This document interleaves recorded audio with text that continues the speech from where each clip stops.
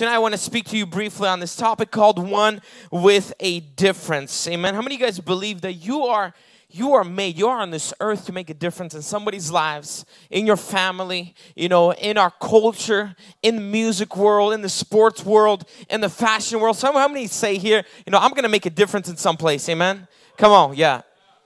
And things about, living a lifestyle with a difference. Living a lifestyle where you're going to impact and change somebody's lives requires doing something different than everybody else. Amen? It's like, only dead fish swim with the currents. The live fish, they swim up the current. They do different things. It's not easy. It's not fun. You get called names. You mess up. You sometimes stand for something and everybody laughs at you. And you're like, man, why am I standing for this? Why am I talking about this? But then it comes a time where you stand for a difference begins to make a change. Amen, church? And that is what Hungry Generation family, our church, we're believing that we're going to make a difference in our city. Amen, church? We're going to see thousands at altar call come up during the service. Amen. We're going to see incurable diseases like this man in the wheelchair. They took him out just from the hospital. They brought him to the crusade just with the ambulance as he got up, and the man of God will begin to pray for him. This is a place where we are heading. Amen, church. We're going to see the most incurable diseases being healed in this place. The deaf ears being opened, the blind eyes being able to see, the people in wheelchairs, people with cancer receive the full clean bill of health in Jesus' mighty name. If you believe that, put your hands together for Jesus.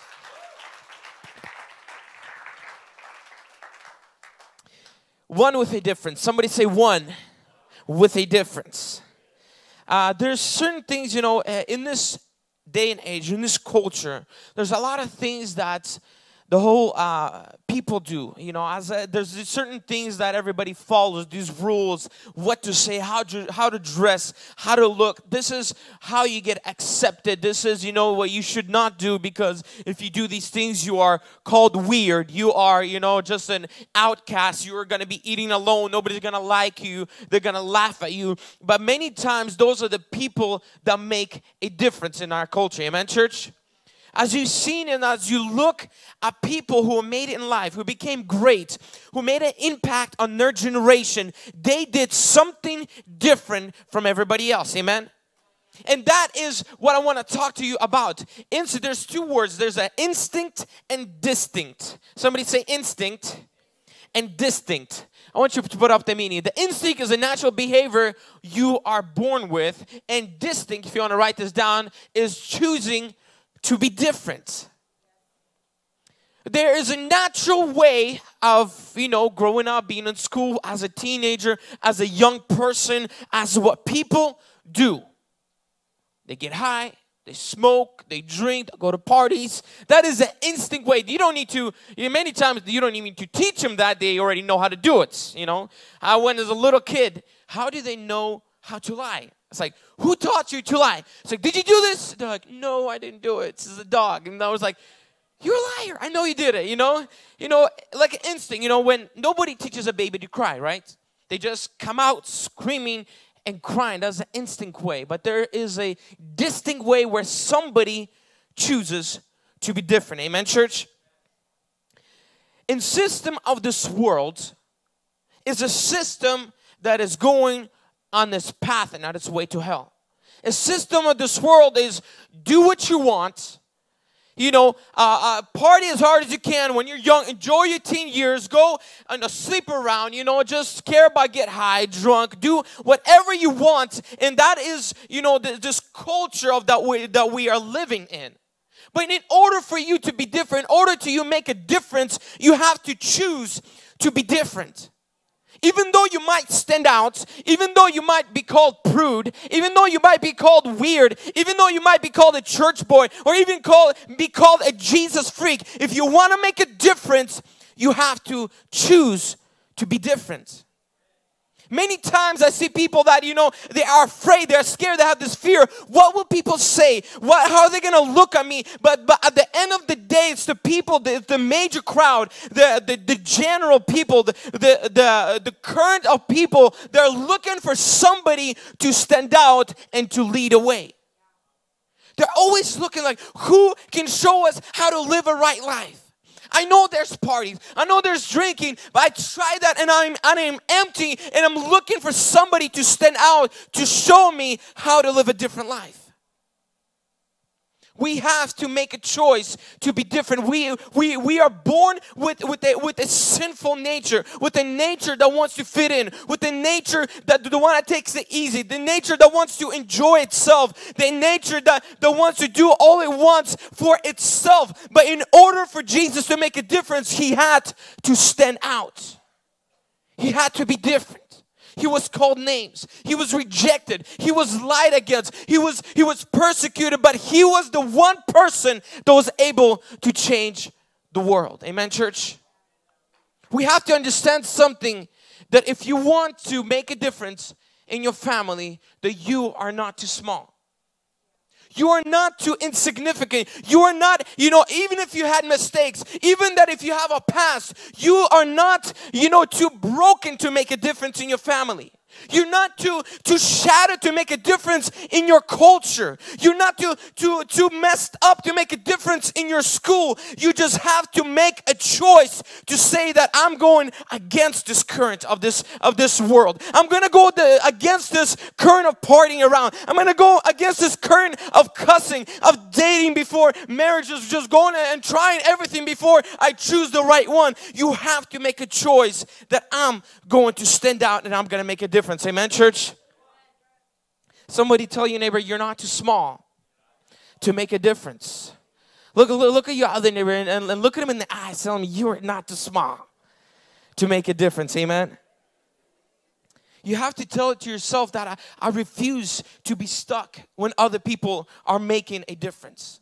You know that right now in this day and age, the biggest influence to our world are brought by young people. If you look at social media, who's changing social media right now? Isn't it the young people? Young people are leading the way. So many young millionaires and billionaires are rising up out of not people who are educated, actually out of school dropouts.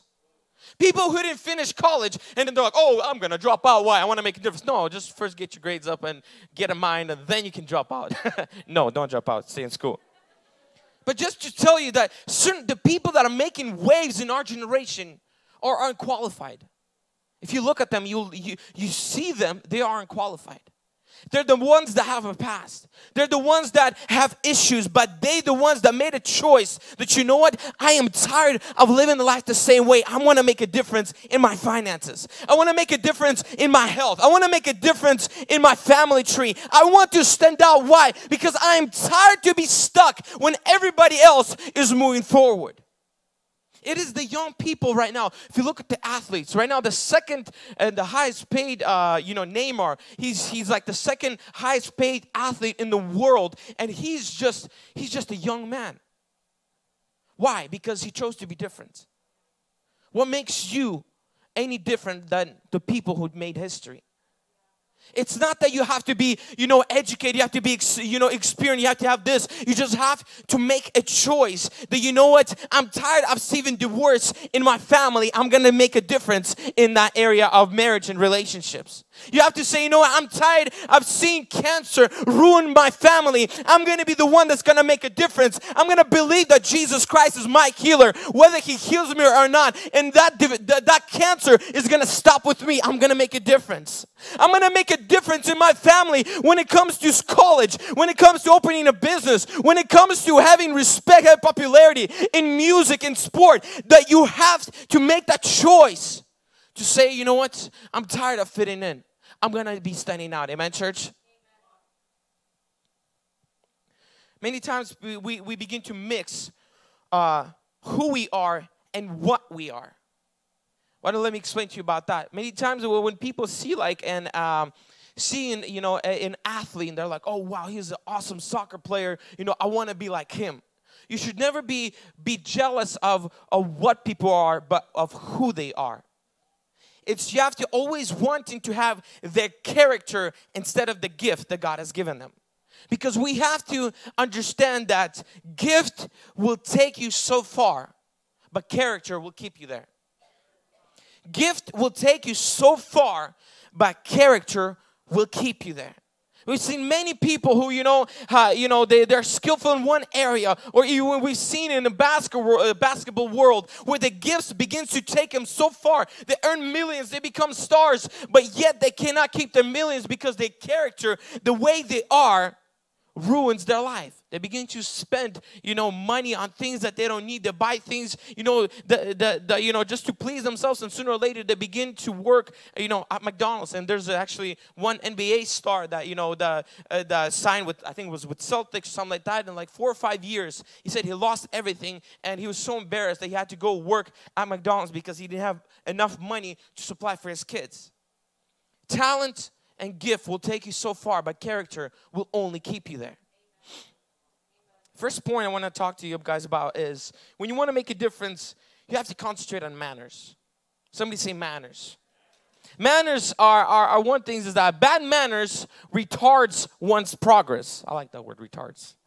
It withholds, corrupts. So bad manners corrupt good behavior.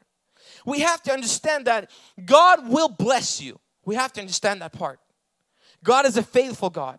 God will give you a time in your life where God will bring a breakthrough in your life, will bring that relationship that you're praying for, will bring you that health. But if you do not have manners, if you do not have that character, you will not be able to maintain it. You will not be able to maintain it. Your manners, how are you with your temper? How are you when it comes to talking? How are you when it comes to, your punctuality? How are you when it comes to, when somebody comes to you and tells you you're a fool? How do you respond to that? Your manners. When Jesus begins to say, God begins to say that David is a man after my own heart, what he meant was by that is that David has the manners. He has the character and the heart of God. That when Saul begins to chase him, wants to kill him, and Saul comes into the same cave as David was, and David, when he saw him, and he had a chance to wipe away everything from Saul's life, but he said, I will never raise my hand against the anointed one. He had manners. He had the dignity. He had the thing to say, what? God has put him in that place, and God's going to be the one to remove him. I have manners. I have character. I'm not going to be repaying somebody's evil. I'm not going to begin to somebody, did me bad. I'm not going to repay bad with bad. I'm going to repay bad with good. How's your manners? We know many people who begin to rise up in life, but then when you look at them, look at that character, it's so bad that it's just a matter of time that the character begins to decay and the gifts begins to withdraw from them. Just because God has given you a talent doesn't mean you are, that's the only thing that's holding you. Your character has to be that, if I have this talent or I don't have this talent, you shouldn't respect me because of my talent, but because of who I am. Amen, church? You shouldn't look at me and begin to praise me because God is using me in the gift of healing or the gift of prophecy, or because, I can play the piano good, I have, a good, drumming skills, or I can make you laugh. You shouldn't respect me towards that. You shouldn't honor me towards that, but by my character that God has given me. Amen, church? Your manners, you have to build that. Your manners are not built in the good times, but it's built in the tough times when you begin to serve. When you begin to do things that you do not like. When your parents begin to tell you, hey, clean your room. Like, who do you think you are?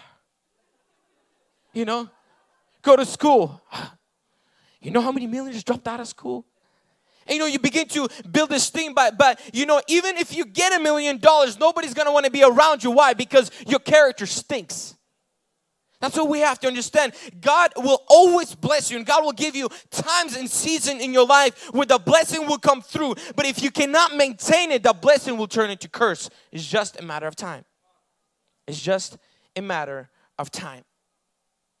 Your character has to be the things that draws people, not your money. Your character has to be the thing that persuades and shows people that you got Christ living in you, not the car that you drive, not the looks that you have, because it only takes one unfortunate incident and that all can be wiped away. How you talk, how you associate with people. Some people talk so many miles a minute is just insane. In just a minute, their mom's name, their name, their grandfather's name, and everything about them. But it's just manners that God is looking for people that will begin to build through that. And how you build manners is through serving. I want to challenge people. You know, we have host groups. I want to challenge people. We have places in usher team. We have you know, nursery. We have Sunday school where you can build your character, and through that you can see that God can elevate you. You know that what's the billionaire that was working at a church at a nursery? I forget his name. Someone remember that? Zach, you preached about it. Forgot too. Rockefeller. Rockefeller, as he was the richest man, you know, at his time, still had the time to come back and never miss a Sunday church because he was serving at a Sunday school. That is manners. That is to show that I'm not too high, I'm not too elevated, you know, to be able to serve just because I got a gift. If somebody sees you and says, oh no, he shouldn't be doing that. Why? Well, because he's up there. No, you have to have the character of Jesus Christ. Where right before his greatest mission, he said, you know what? I'm going to wash you guys' feet. I'm going to begin to serve you. Why? To show you that if you want to be up top, you have to conquer and get a PhD at serving. You got to get a PhD. You got to master the gift of loving people. The mastering gift of, you know, serving people when everybody says, give up on that person. But you have the love and the compassion. So you know what? I want to see till they succeed. Amen, church? You know, I've helped about 7 or 8 people at church already, I think, to get a driver's license. And some of them killed me almost. Others, I gave up on life, call on to Jesus, say, you know, I'm ready. And others, you know, they're just like, you know, I'm proud of myself. And sometimes, and some people came up to me and say, hey, you know what, just how long can you do this for that person? You know, it's not working out, things like that. And for me it was, you know what, I'm like, if I can do and pour out my love for the least of them, I made God happy. When God looks at me, you know, not before men, because I know before men, if people like, I'm like, oh, you know, that person was succeed in that area, or that person achieved this goal, they're like, oh, who cares? But I know before God, when I stand before God, I can say, you know, God, with the least, I made the best. God is proud. And that is what, when you want to make a difference, it's not the high places that you should be looking for.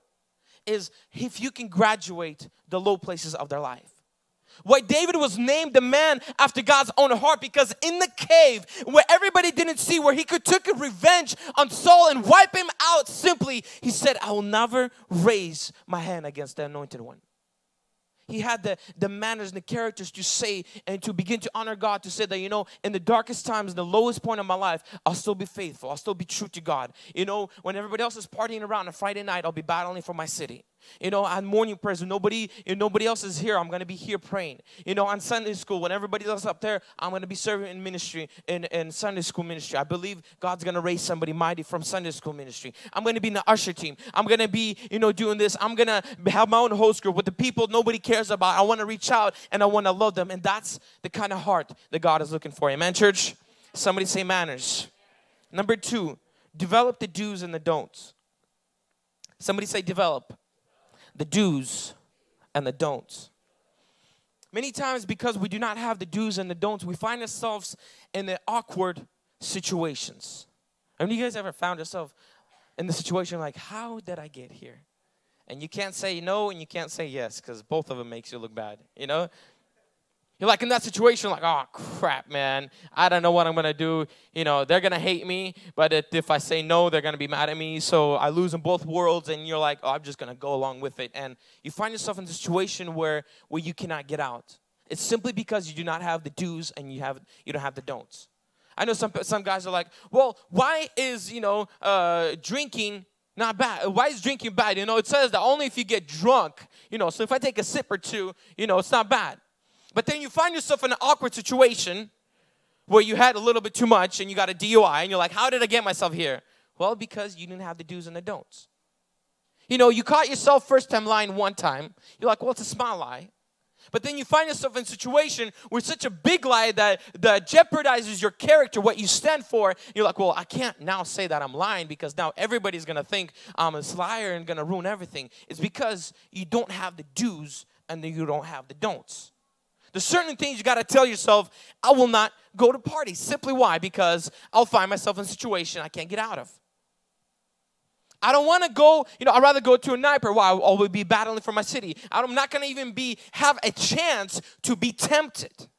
Some people are like, I'm always tempted. The devil's after me. He's chasing me. I'm like, what are you doing? Oh, my friends are smoking. I feel I have the urge. I'm like, well, come to night prayer. Nobody's smoking here. Everybody's high in the spirit. So you will get addicted to something else. And you won't have to battle the addiction. So you don't have the do's and don'ts. You don't have the clear lines of to say no and when to say yes. When there's, the pastor says, no, I need you to serve in this area. I need you to do in this area. And you're like, well, if I have the time, I'll say yes. I'll serve on Wednesday to the youth if I'll get out of work on time. You just can't say yes or no. You're just in the middle. Sooner or later, you find yourself in the time that you won't have time to go Wednesdays and to Sundays. Dedication is just a choice. That's it. It's just a choice. You choose to be dedicated in that area. And you have to understand, if you say that, you know what, if my friends are going to be going to a party, I'm just not going there. I'm not going to be, I'm going to, I'll try to slip in some gospel while they're drunk. Or, I'm going to try to witness to them while they're, high. It's not going to work like that. Evangelism happens on Sundays, not on a Friday night at the club, just so you know. And that's something you have to understand. You clearly have to outline your do's and your don'ts. What can you do? When it comes to, for guys, when it comes to texting, texting girls, you have to make a decision for yourself. I'm talking to young teens, for those who are still not in a relationship. Develop the do's and the don'ts. Don't find yourself in such a awkward position that you're like, how did I get here? Because you did not have a do and you did not have a don't for your life. Amen? Many times I remember when I was in high school, long time ago, I remember one person came up to me and said, "Hey, why aren't you not going?" Just wanted to have a party. Like, "Hey, why didn't you want to go to this party with us? You're always lame. I'm gonna introduce you to the real life." And actually, I think a few days ago, he was the one that came to buy a car, and I saw him. He's like, "Oh, weren't you that guy at school? I remember you." And I looked at his life, and I'm like, yeah, I was that guy. It's like, well, how did you get here? How did you have all this? How did you get here? And I literally, this is exactly what I told him. I said, it's because of the things I didn't do that you did. And we were good friends then, but then like 8 years passed, and we didn't have that communication. And I'm like, there's certain things that you did do, and there's certain things I didn't do, and that will outline your tomorrow. Whatever you decide to do will not change it today, but it will change tomorrow. You might not see it in this season, but the season that is coming, you'll be able to see the rewards. Amen, church? You can only be greater tomorrow if you be a better person today. Only a better person today influences us greater tomorrow. Amen, church? People who prepare their now, their today moment, there can only be something great then. Only who prepare their now can be something great then. We have to understand with that, being different is hard. Making a difference in your generation, standing and praying for souls. When other people are doing nonsense out there, to be able to believe for healing when everybody says, you're crazy, God doesn't heal. Look, so many people died there. This doesn't work. To be able to stand to believe for that today will make you greater tomorrow. You might not see the results today. You might not see the immediate situation take place today, but because of your choices that you do now will influence tomorrow. We live in the generation that's like that they want like my Hot Pockets. 1.5 minutes, that's way too long. I want it a minute. That's as long as I'm giving the Hot Pockets. If it comes out cold, I'm mad. My wife is like, it's 2 minutes and 10 seconds. I'm like, return it. I don't like this thing. It's too slow. I want it now. I'm telling you, I go somewhere, sometimes I drive and I eat. That's how, I get in there. If they're taking their time, I'm like, babe, 20% tip, it just went down to 10. And if they don't give me refill, I'm like, this is 5. And then if they don't do something else, I'm like, that's it, no tips for them. I want everything now. But we have to understand that that's not how God works. God begins to speak things into existence, and as it comes, it begins to happen. In your life, if you want to begin to make a difference in your family, some people are like, man, I'm tired of my family. They're always broke. They're always these things. And you yourself are spending money on the things that you do not need. You just want them. That's not going to make a difference. While everybody's spending, learn to invest. While everybody's partying around, learn how to build yourself. Great people are not the people who have, big resources. They just have a great mind that has full of resources. Rich people are not who are surrounded with great, monies. They have a great mind. They have much resources in their mind. Take away the millions, sooner or later they'll gain it back. Take away give $1 million to a poor person. Give it time, you'll still be a poor person. Why? Because of their mind. You have to begin to invest in yourself. You got to begin to create a do and a don't in my life. To begin to say, you know what? Well, everybody else is wasting their time. I'm going to invest my time into knowledge. Nowadays, knowledge is basically everywhere. It's free. You can learn things. You can learn how to cook, learn how to speak for free on YouTube, Google, whatever it is. It's that available. Information for us is free right now. It's available everywhere. You can be able to make a difference in your world only if you choose and you make a choice that I'm going to make a difference in my family. Amen, church? And the last point is developing principles. Developing principles. And the scripture from 1 John 2:13, if we can put up the scripture, it says this. I am writing to you, fathers, because you know him who's from the beginning. I am writing to you. And this is what he says. Young men, because you have overcome the evil one. Young men, because you have overcome the evil one. He's speaking to the young generation.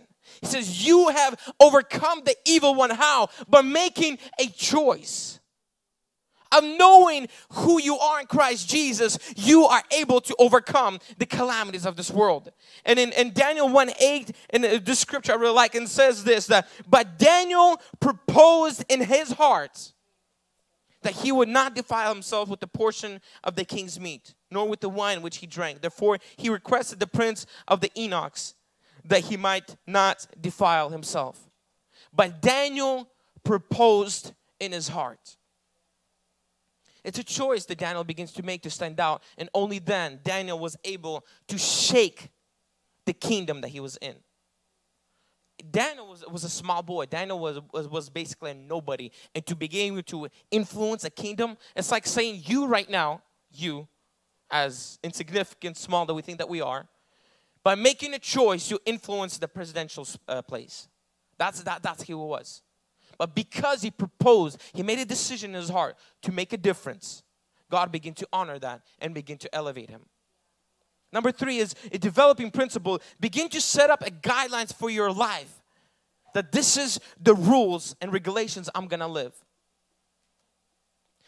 Begin to develop the guidelines of, nothing comes before God. The Bible is my guideline, and the Holy Spirit is my reference. That is your principle that you should live by. Not what my parents is going to say, not what my coworkers are thinking of me, not what my friends are saying, but the guidelines that you live by, the saying, God, I'm putting you ahead of everyone. I know my family might not understand it now, but I'm trusting and I'm believing you. My wife is coming out of a Catholic background. She made a principle by her life, in her own life, that I'm going to stand for what I believe, even though in the beginning they didn't support it. And today the whole family tree is being influenced by one decision. Decision, not a great act, but a decision. Some of you are coming out of a different religious background. You say, you might be even in this place, you might be even hiding because they're like, oh, my parents don't even know that I'm here. Your decision will make a difference in your family tree. Some of you might be coming out of a poor background where things you never had enough, you never started, you didn't even know what business is, you didn't even know how to spell business.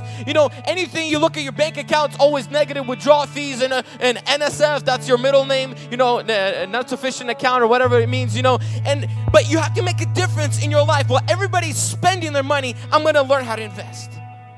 When everybody's buying, nice cars and all these nice clothes, I'm going to learn a thing or two about money because I want to make a difference in my life. Because one day, I believe I'll be known by my giving than my receiving.